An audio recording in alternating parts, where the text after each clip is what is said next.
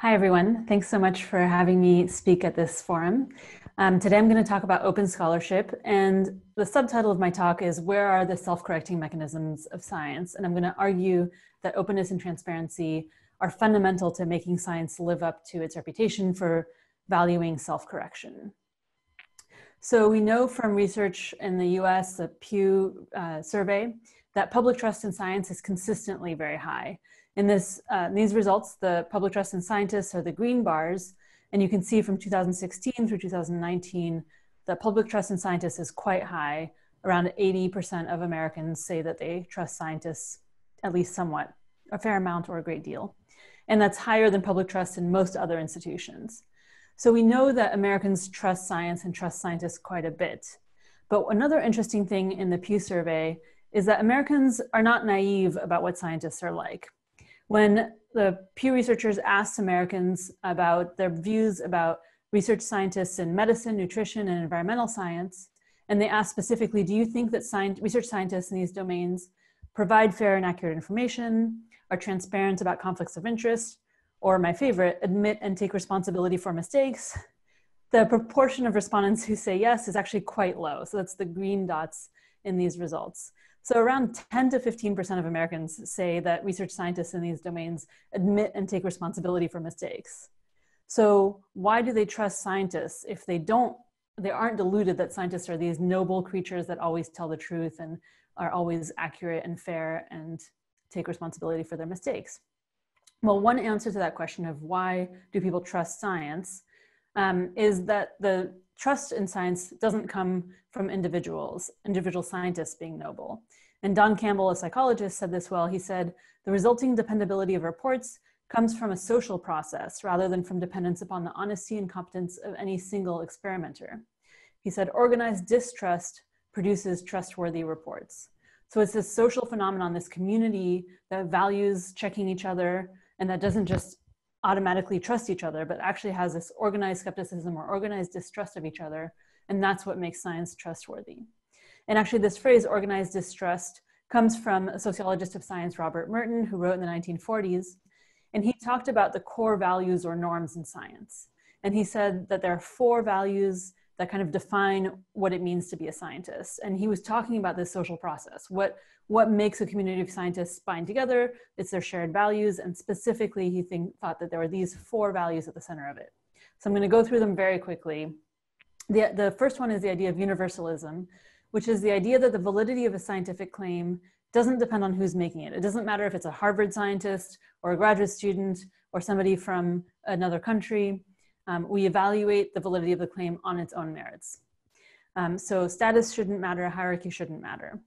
This is obviously important for self-correction because if we don't have this principle and this value, then the most elite, most eminent scientists will never get corrected when they make mistakes. The second value that Merton talked about was communality, or he called it communism. And this is the closest to the core of open science. It's the idea that the findings of science belong to everyone. They're not private property. So open communication is key. There should not be secrecy. And of course, you can also see why this is important to self-correction, right? If we don't put things out in the open, if we don't show our work, then we're not going to find the errors. And I'll come back to this idea. The third value that Merton talked about was disinterestedness. And this is the idea that scientists should be focused on finding the truth, not on their own success. So self-interest shouldn't factor in. You should report whatever you find, even if it makes you look bad. This is probably the most controversial of his norms, and many philosophers and sociologists and historians of science actually argue that we don't need individual scientists to be disinterested. But I think one thing that most scientists do agree on is that the self-interest of the individual scientist is not what's important to the community. So if criticizing a scientist means that you might hurt their financial gains, that's okay. We're not going to prioritize their own self-interest. We're going to prioritize finding the truth, at least at the community level. And then the fourth norm, and you can see why that's also important for self-correction, because sometimes correcting things is going to hurt people's reputations or financial opportunities and so on.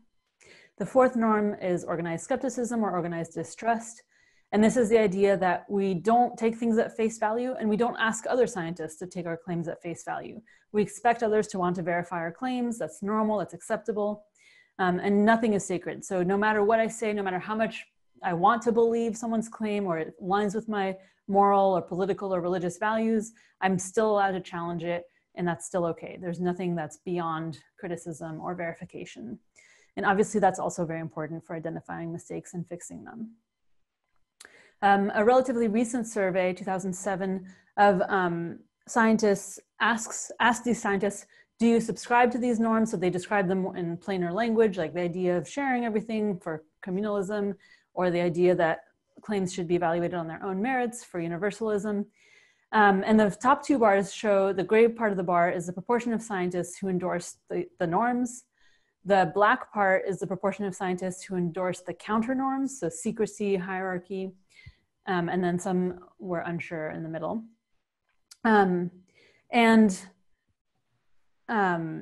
The next two bars is now asking not what do you value, but how do you actually behave? And still most scientists say, yeah, my behavior is in line with the norms. Not many scientists are saying their behavior is in line with the counter norms. But the third set of bars, the bottom two bars, is asking, now what about other scientists in your field? How do they behave? And now we see a very different picture. People say that the typical scientist does not behave in accordance with the norms, and in fact, much more frequently behaves in accordance with the counter norms. So this raises the question of, is science really, are the scientific communities really committed to these norms?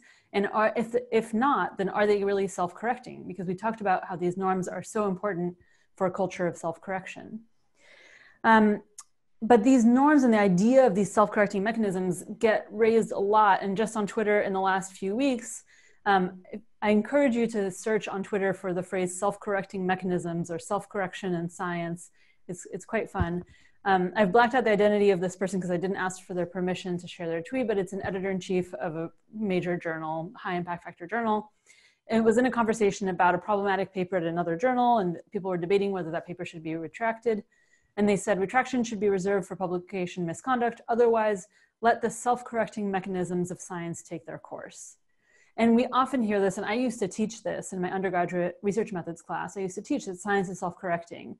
And often when we talk about self-correction in science, it's as if it happens magically. Like if we just wait, things will self-correct. And this was captured really well in a tweet by James Heathers a few years back, where he said, science is self-correcting, sure, when we correct it, not because of magical progress.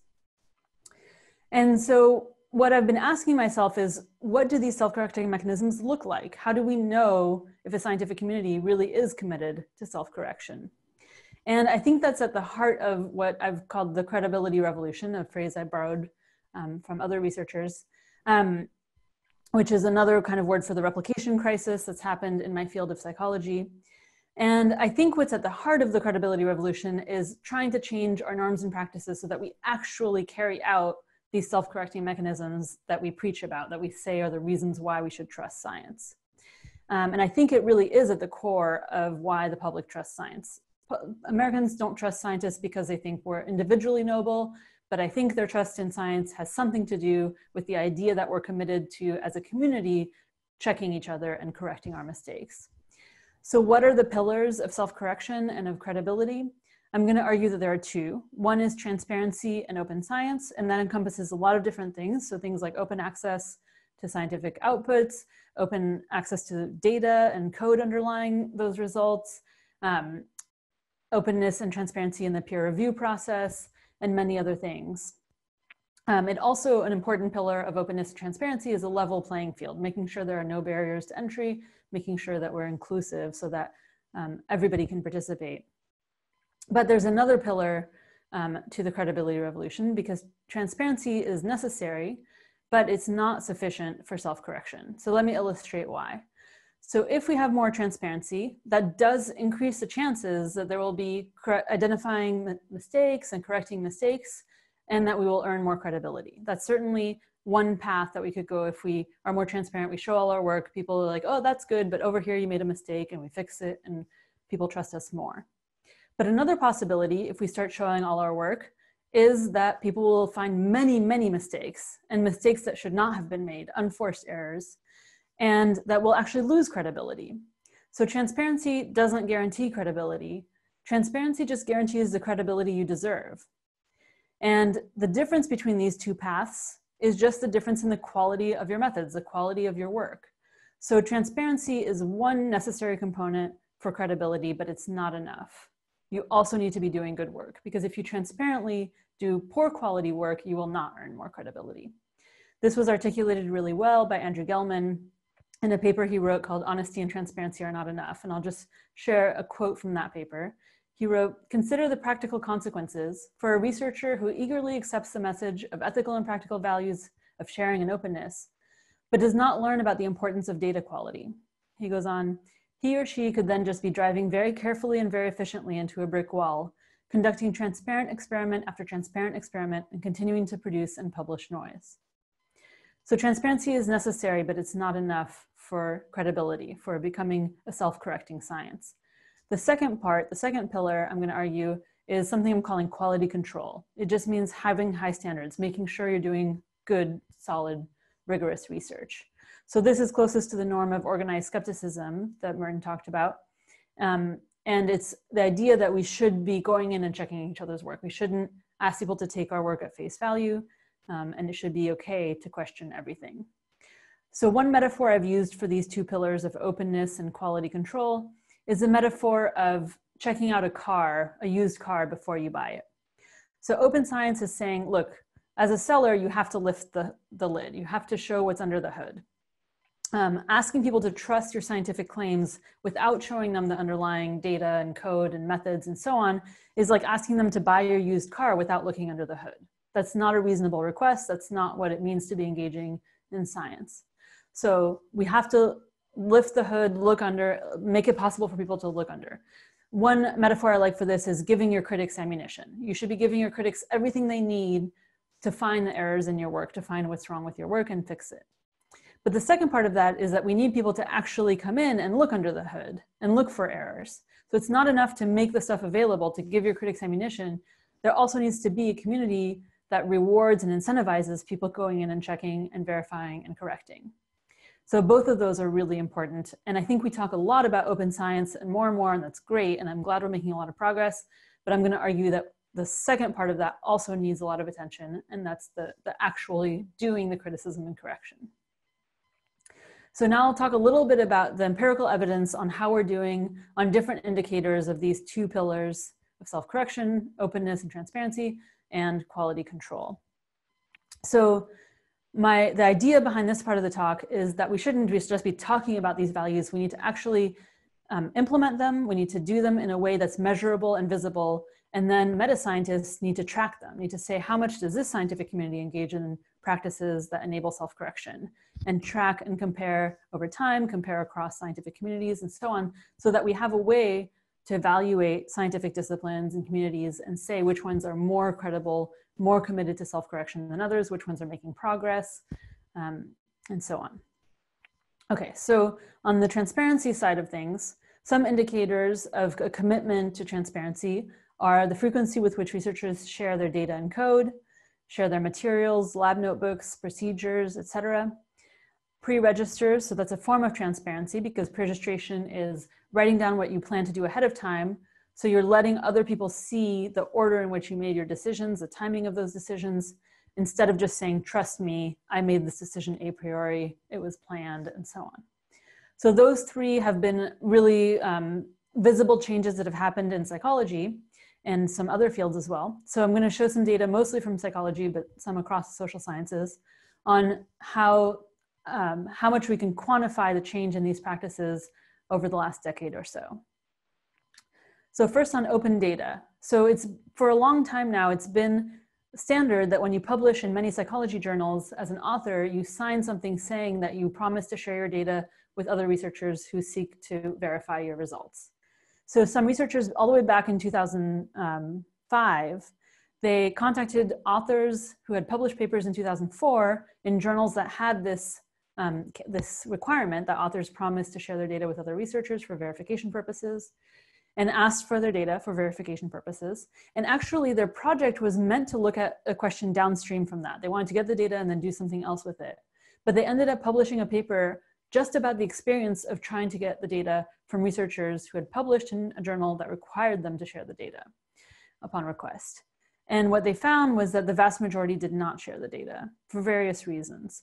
So for 11% shared the data after the first request, and another 16% shared the data after reminders. So overall, a quarter or a little bit more than a quarter of the papers, the data were made available. 35% refused to share the data, 14% just didn't reply, and 20% promised the data but never delivered. Okay, so this was before the replication crisis and the credibility revolution. How have things changed? So these results are from a survey of social scientists, so it's across several different disciplines, not just psychology. And these are self-reports asking scientists to retrospectively report what was the first year that they remember engaging in various open science practices. So the bottom line is pre-registration. So you can see fewer than 20% of the social scientists surveyed here. And these were people who got their PhDs prior to 2009. About 20% in the latest year, 2017, had pre-registered at least once, and that was a fairly recent thing for most of those researchers. But more of them, 44% by 2017, had posted their methods, materials, study instruments, and 73% had posted their data. And you can see the trajectory, at least according to their own memory, of when they started doing that. And 84% had done at least one of these practices. So we can see that this period of the last 15 years or so was one of a lot of growth among social scientists for these open practices. Another kind of openness I mentioned is pre-registration. So this is writing down in a time-stamped document that you make public later on what your plan is so that people can see if you deviated from your plan, which is important for interpreting the statistical results to make sure that it's not just a post hoc story you're telling about an unexpected finding.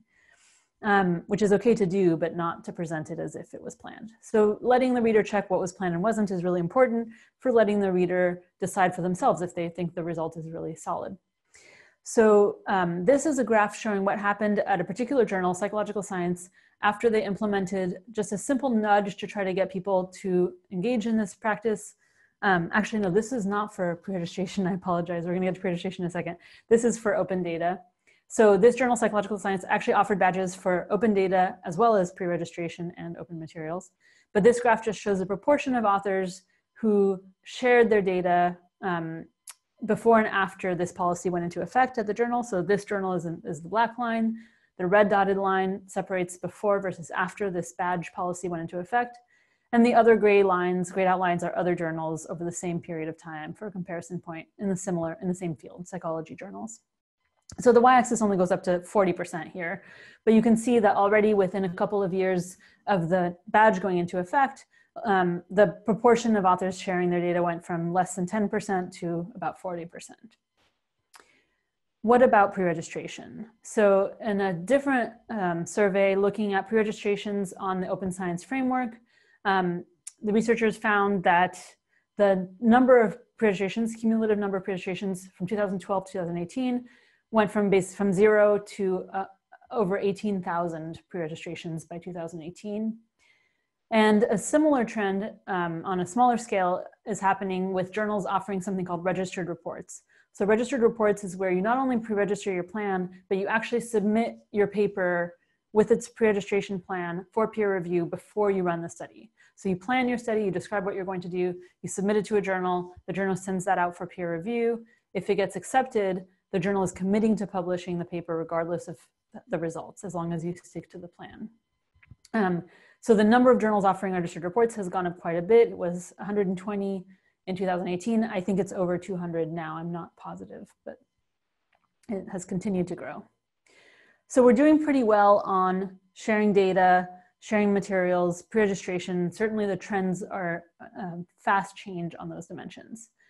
What we know less about, or at least I couldn't find very much evidence about, is trends in terms of open access or posting preprints, open review, so making the peer review process more transparent. This is one that's near and dear to my heart as a journal editor and as an author. I feel that we really need to bring a lot more transparency and accountability to the peer review process. We let editors get away with too much.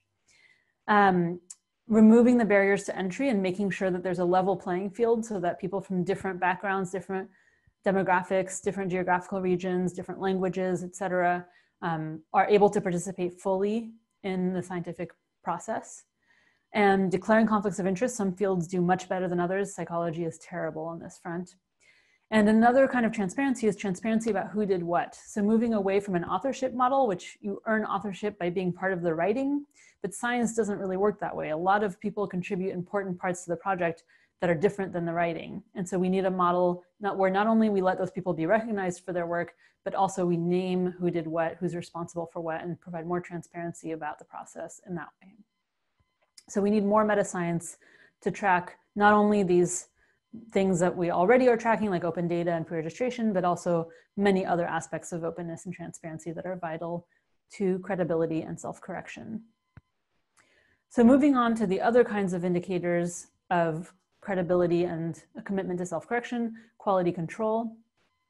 So here, one obvious kind of quality control is detecting errors. And this is tough, but some kinds of error detection are really, really easy to do. So some researchers developed a tool to check for one very simple kind of error. It's just whether the statistics reported in the paper are internally consistent, whether there's any contradiction in the statistical reports themselves. So not whether they're correct, we don't know whether they're correct or not, but just they don't have an internal contradiction. So these researchers developed this tool called StatCheck, which can automatically scrape and extract statistical test results that are reported, as long as they're reported in APA style, the psychology format. And so they scraped a bunch of journals, 8 psychology journals from 1985 to 2013, and they looked at what proportion of articles had at least one inconsistency. So this would be like a T value that doesn't match the degrees of freedom and P value. And they found that almost 50% of articles had at least one inconsistency somewhere. And then they looked, okay, but how many of those actually change whether the result is significant or not? So it was reported as P less than 0.05, but if you recalculate the T value and the degrees of freedom, you actually get a non-significant result, or vice versa. And they found that 13% had a gross inconsistency, as an inconsistency that affected whether the test statistic became significant or not. These are what I call unforced errors. This is something that you just need to double or triple check to avoid making this error. And the gross inconsistency is one that you really need to get right, especially given how much we valorize statistical significance, which is a problem for another day. So there are more and more tools like this being developed to detect these easy to detect errors, these low-hanging fruit, implausible results that just are inconsistent with other facts within the same paper, which is just the easy stuff to detect. There's a lot more kinds of errors that are harder to detect. But there's a lot more work to be done in error detection. And some people are really rising to this challenge of wanting to give their critics ammunition, wanting to find out where the errors are in their paper. One very recent example of this is Nicholas Coles, who literally paid other researchers to find errors in his work. So this is called the red team approach. So he put $3,000 towards incentivizing people to find errors in his work. This was a project he'd already completed. He'd written up the manuscript before submitting it to a journal. He asked a team of critical scientists to try to find errors in his work. Now, ideally, we would find the errors before the study is run. So in this case, some of the errors that were found were design problems with the study, which he couldn't easily go and fix. He would have to run a new study. So this is where the registered report model really shines. It provides authors feedback and error detection before they run the study so that they have time to fix aspects of the design that can be improved. So registered reports, as I mentioned before, is where the authors develop their idea, design their study, write up their paper about what they plan to do, submit it to a journal, get peer reviewed, and then collect and analyze the data, write up the results, and it gets published after that. So this is a really proactive, kind of prophylactic approach to error detection, detecting the errors before you collect the data so that you have time to fix them. There's also tools for bias detection, which is where you could take a set of published literature and ask, does this look like an unbiased set of results? So meta-analysis is supposed to do that.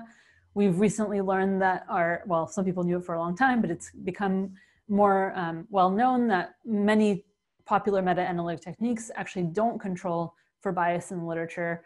And one of the big new ways of thinking about and detecting bias has to do with the distribution of p-values in the literature. And I don't have time to go into detail, but the idea is that when findings are unbiased, when they're true positive results, the curve of the p-values, the shape of the distribution of p-values in that literature should be extremely right skewed. Most p-values should be very close to 0, and very few p-values should be around 0.03, 0.04, or 0.05, 0.06.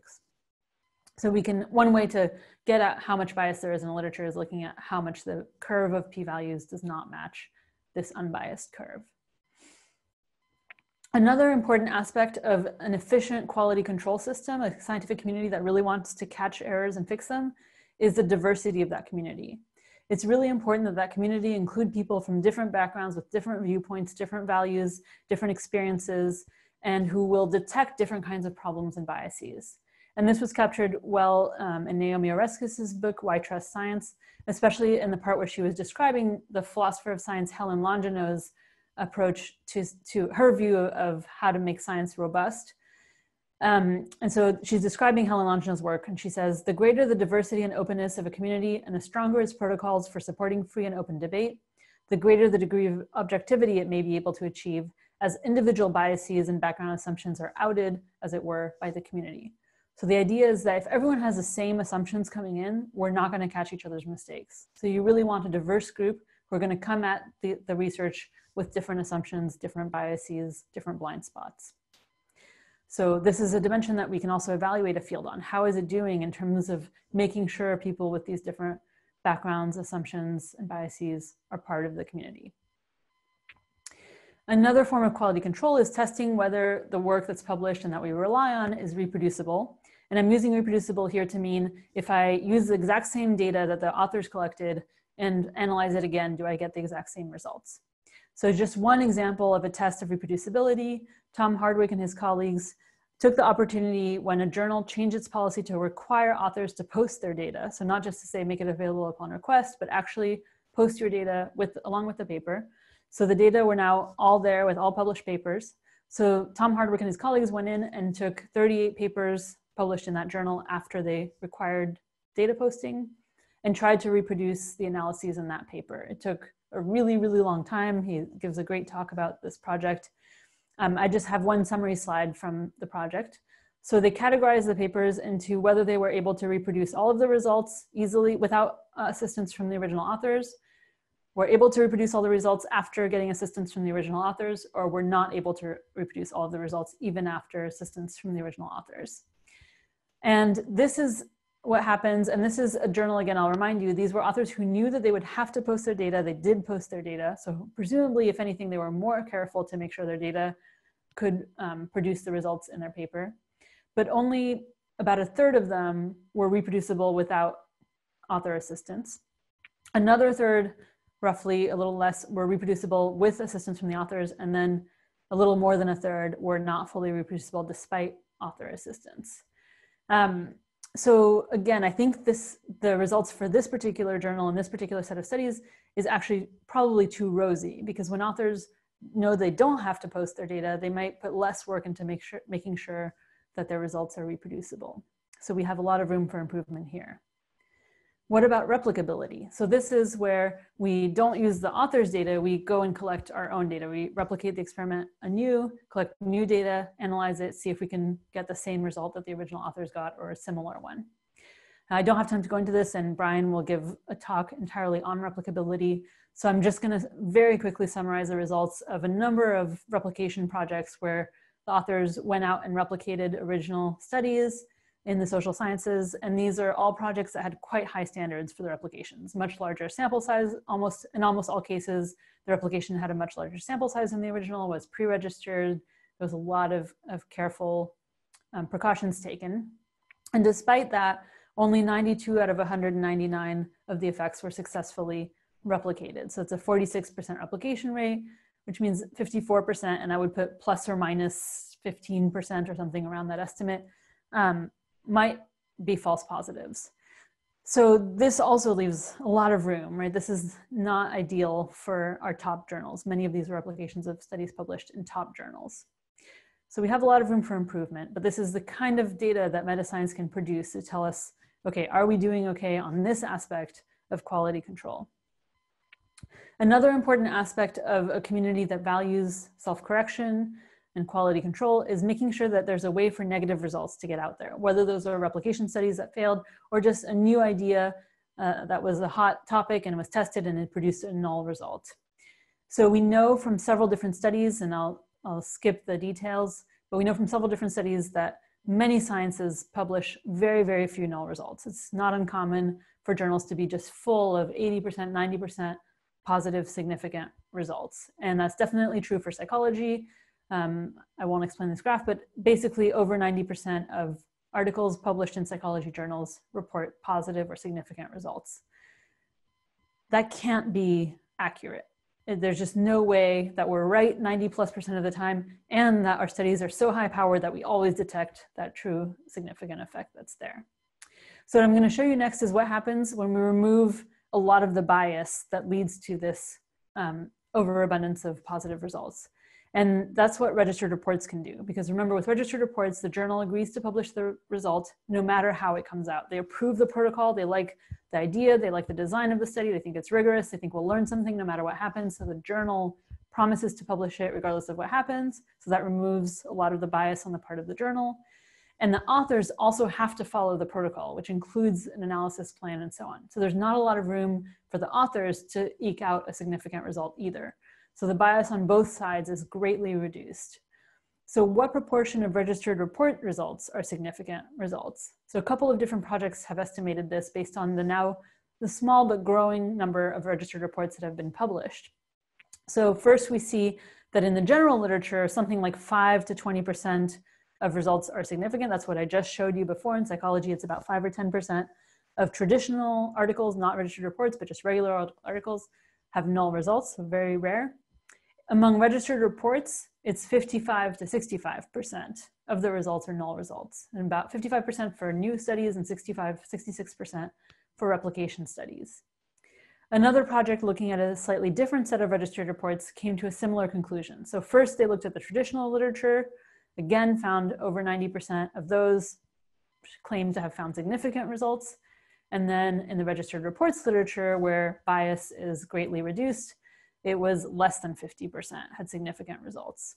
So again, it's a healthy science is one that allows these negative results to get out there. It doesn't hide them away or force the authors or the science to turn them into positive, newsworthy, flashy results. And then another aspect of a healthy science is to have mechanisms for post-publication peer review. So this means that even after something has a seal of approval of the top journal, even after it's made the rounds in the news, et cetera, there is an opportunity to correct it if it's wrong. And this is really, really tough. There's really not much glory in this. As Kurt Vonnegut said, another flaw in the human character is that everybody wants to build and nobody wants to do maintenance. And I think psychology in the last 10 years has shown that not only is there very little incentive and appetite for doing this work, but we actually impose a cost and a disincentive on doing it. And here are just a few of the names that people doing this kind of work have been called in psychology. These are well-documented insults that have been slung, although actually accuracy fetishists, I'm not sure where it came from. That's one of my favorites. But there's a lot of downside to being one of the people that does post-publication review, that criticizes published work, that does replications and so on. So we really need to change that. If we're going to find errors, then we need to incentivize and reward and thank and be grateful for the people who actually find and correct those errors. And in fact, there's a lot of cases where that's our job, is to evaluate work after it's been published. When we hire people, when we promote people, we have to decide if their body of work that's already been through peer review is solid, high quality work that represents the kind of work we want to hire into our departments. And the SF-DORA, the Declaration on Research Assessment, is about making sure that the evaluations in those contexts, in those high stakes contexts, are not based on bad metrics like journal impact factor, but actually on the quality of the work. So that means we need a way to identify flaws, even in published work. We're often in a situation where we have to decide, is this work that's been through peer review, is it really good, high quality work? My own university, University of Melbourne, has recently signed DORA.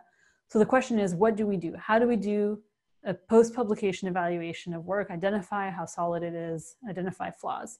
And DORA itself tweeted recently that one of the three main themes that runs through DORA is the need to assess research on its own merits.